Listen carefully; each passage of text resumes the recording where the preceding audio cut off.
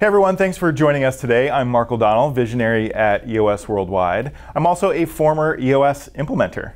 And I'm CJ DuBe, expert EOS implementer and community leader for EOS Worldwide. And I am so excited to have you all here today to talk about EOS implementation. So CJ, tell me a little bit about your story as an experienced entrepreneur and how you came into EOS. I spent 25 years in the placement industry. And I actually once upon a time did work for the large international staffing firm. And quite honestly, what was happening to me is the layers kept going and going and going, and I was getting more and more and more frustrated. And so then I left and with two great partners launched an HR contract consulting business, which we grew from 0 to 8 million in 3 years. Nice. And then after the 08 recession in 09, I sold my interest in that business. And there I was, now what am I going to be when I grow up? I really wasn't sure. Okay, but I was also a member of Entrepreneurs Organization, where a lot of my peers were saying, CJ, read the book Traction, read the book Traction. And as every busy person that's an entrepreneur in this world, I kept saying, yeah, sure, yeah, sure, yeah, sure. Well, then I sat down and I read the first chapter and I went, oh. Then I actually read the whole book. And I realized I did some things really well, and other things I could have definitely done better, for sure. So then I went and I embarked on implementing EOS in one of my baby businesses, because I also owned a massage center with 15 employees. And that's where I started learning about EOS between my entrepreneurial partners at EO, and just decided that, you know what, I'm going to do their webinar. So I did the webinar, and with Don Tinney, who was our previous integrator. After I got off that webinar, I absolutely went out to the living room and I said to my husband, I know what I'm doing for the rest of my life. Nice. And then I went to boot camp, I drank the Kool-Aid, and here I am 12 years later, absolutely still obsessed and loving being an implementer. And for me, when I learned about EOS, I read the first chapter, I joined boot camp, and fell in love with the community. I always joke that I either accidentally joined a cult or I was surrounded with my people for the very first time in my entire career, and maybe even my entire life. And so it was just a transformational experience for both me personally and professionally coming into the community. So we talked a little bit about what an EOS implementer is. Let's talk a little bit about what EOS is. Sure, absolutely. So EOS ultimately is something that helps a company get real simple results. There's three things. There's the model, the toolbox, and our proven process. So the model is 6 key components that every company, every business is focused on getting to 80% strong on. The toolbox is made up of 20 strong tools to help them be better, to break through the ceilings that they want to break through. And the process, what I love about the process, it gives us, myself as an implementer and all of our companies, the structure to make sure that's happening. So they are hitting the stride, breaking through ceilings and hitting that 80% strong. So CJ, if you could just give us an explanation of who an implementer is. An implementer actually comes from many different backgrounds. The key thing is entrepreneurship. They've either been an owner, they have been on a leadership team of an entrepreneurial company, but the key thing is they love entrepreneurship. And really, an implementer is 3 things: a teacher, a facilitator, and a coach. So they're teaching the tools to all of the companies that they're working with that are in front of them. They're facilitating what's happening in the room to make sure everyone's staying on track. And they're coaching, like every great coach, right? I've had coaching before. They point out the things I maybe am not doing quite right, I need to improve on. That's what we're doing for our companies. We're coaching them how to break through ceilings and get better and better. And they get to see the game of entrepreneurship every single day. So yes, they have that perspective, that objective point of view where they can be a teacher, teaching the EOS tools, facilitating what's in the room, and then helping them just up their game just a little bit better each and every time. Tell me a little bit about the day in the life of an EOS implementer. Sure, Mark. Well, first of all, I just want to say that when we are working with our companies that we're working with, we have a proven process. So we ultimately are doing 5 days a year with our clients. We do full day sessions. So ultimately a session is 7 hours plus or minus an hour. So I myself, on average, am doing about 3 sessions a week. Yep. I kind of set my schedule up that way, Tuesday, Wednesday, Thursday, so I can have Friday fun day. Yeah. So I'm doing about 120 sessions a year is really what I'm doing right now, which allows me a lot of time to be able to have vacation, spend time with my family. There are definitely days that I spend prepping and focusing on other things for my implementer business. So it's not like I only work 120 days a year, because there are definitely other days that I need to be doing work for sure. And then most implementers have Mondays as our buffer days, which is a Dan Sullivan term that we use for the entrepreneurial time system. And so we have Monday calls on Mondays, and most implementers are doing biz dev on 100%. Mondays, and well, sometimes all the time. You're kind of always doing business development. And when we talk about EOS, we have 3 uniques. So that's one of the tools that we teach in a marketing strategy. And our 3 uniques are vision, traction, and healthy. So can you tell me a little bit about those 3 things and how they come out to play with a client? Well, quite honestly, Mark, I ultimately start every session reminding my clients what those are. You know, vision from the perspective of getting everyone 100% on the same page, moving in the same direction. But that's not only where you're going, how are you going to get there? And repeating that and resonating that with that leadership team that's in front of you is so important. And traction is simply about execution, results, and making things happen. And healthy is about being a healthy, cohesive leadership team, all working together for the greater good of the business. Yeah, to make that vision a reality. Yes. And then as a leadership team, their roles and their job is to take that down to the ground to every employee that they have. So tell me a little bit about what are the mindsets, what are the psychographics of an EOS implementer? From an entrepreneurship standpoint, an implementer must absolutely have a passion for entrepreneurs.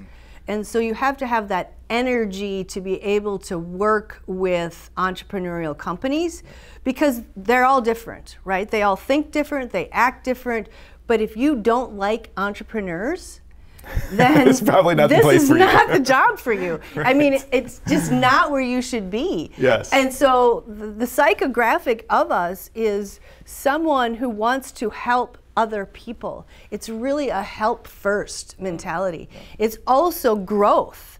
You know, I don't want to really work with a company that doesn't want to grow. Now, growth comes in different ways. Growth is about, sure, top line revenue growth, but sometimes growth is their teams. Just getting along a little bit better, or... So I have to be able to also understand that people are very different. So as an implementer, the one thing I had to learn a lot from a psychographic was patience. Because they're all a little bit different. Yeah, and they go at a different speed. They don't go as fast as you want them to go. They slow down sometimes. And understanding it's about them, not about you. Yeah, that's right. So getting out of your own head and understanding this is about the team that's in front of you. That's why we're doing what we're doing. So tell me a little bit about the ideal client for an EOS implementer. Who do we work with the best? Yeah, our ideal clients are companies that, well, are 10 to 250 employees. And my favorite part of it is companies and leadership teams that are willing to be open, honest, and vulnerable. And the word willing is key, because they're not always that when they first come in the room. They're not. No.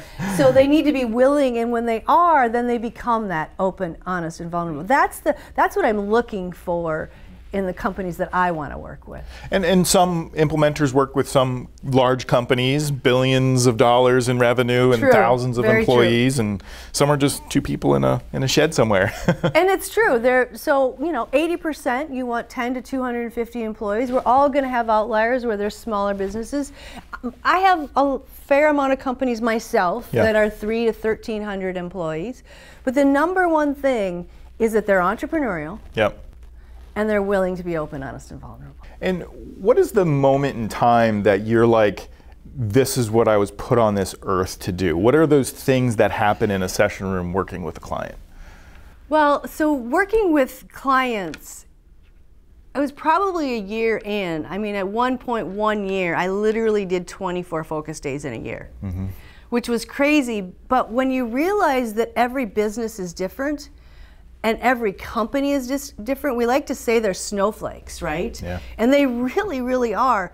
But when you start seeing how you're changing people's lives and you're helping leadership teams absolutely come together and work together way better than they ever worked together before, and then you start seeing them break through ceilings, I mean, it's so humbling. It is so unbelievably grateful that I get to do what I do every day. So I guess, I go on my soapbox, sorry, but that's just what I love to do. Yeah.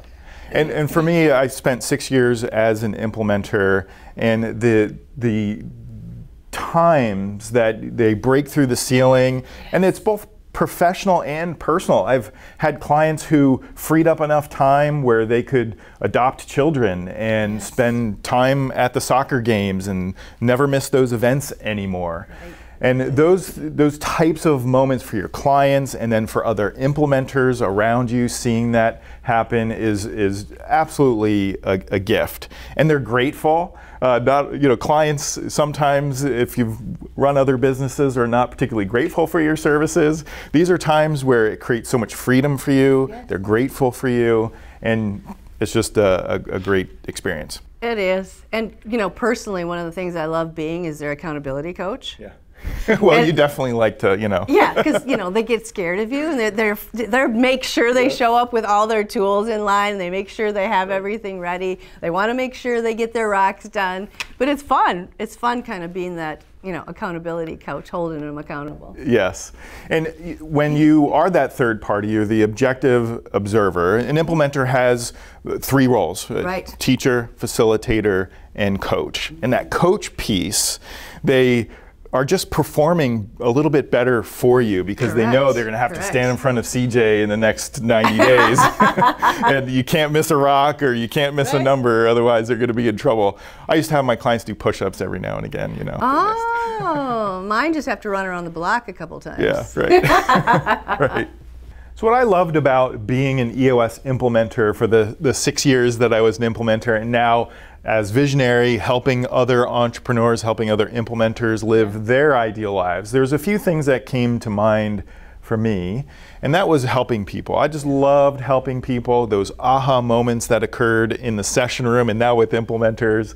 And what that enables is a life of freedom. When you're an EOS implementer, I would just walk out of the room, no to-dos, nothing, and you're compensated in a way that allows and enables that freedom. You live the EOS life. So CJ, for you, what are the things that make you love being an EOS implementer? So I love being an EOS implementer for so many reasons. I probably couldn't cover them all here. Yeah. But quite honestly, it is knowing I'm making a difference in a person on the leadership team and for that leadership team as a whole, which ultimately is making a difference for the company. Yeah. Right? That company is now being able, and I get to see it. I get to see watching them change and watching them grow. But to your point, I walk in, I know how to do the session, and I get to walk out without any to-dos. But I will tell everyone, it's heavy lifting. It's heavy lifting for them to implement EOS in the beginning because you're teaching them something new and different that they haven't done. But as an implementer, you also need to know you got to put in the work. The one thing I would tell an implementer who's watching this video and thinking about making that life change, it is extraordinarily hard to get started. And you have to be so clear on what it is that you want for yourself, the life that you want to live. That in days when you're not closing business, that you keep coming back because you know the impact that you'll have on those companies, those entrepreneurs, those leadership team members. And if you stick with them for long enough, it'll impact their families and their children. You'll make a dent in the universe. But it's going to be hard, and you just need to stick with it. And you need to have that North Star to keep you coming back. So if any of this resonated with you and got you super excited, we would love to talk to you. Just go to our website and book a call with one of our support team members.